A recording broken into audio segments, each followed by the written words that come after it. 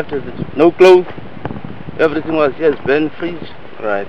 Especially the Right. everything was inside the house. And Simon, you're just kind of trying to clean up here a little bit on the Yes, house. I want to try to clean it up. Do you Rebuild again as I got a chance.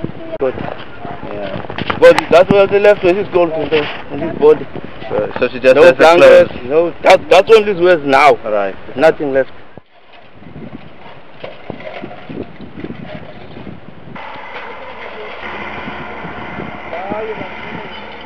How did you feel when you were standing, on the road, realizing that your house is being burned down?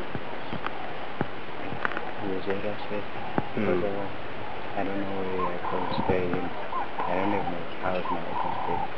I'm worried about my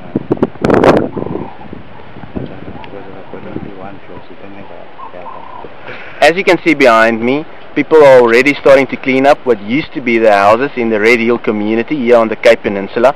The fire just came and destroyed everything.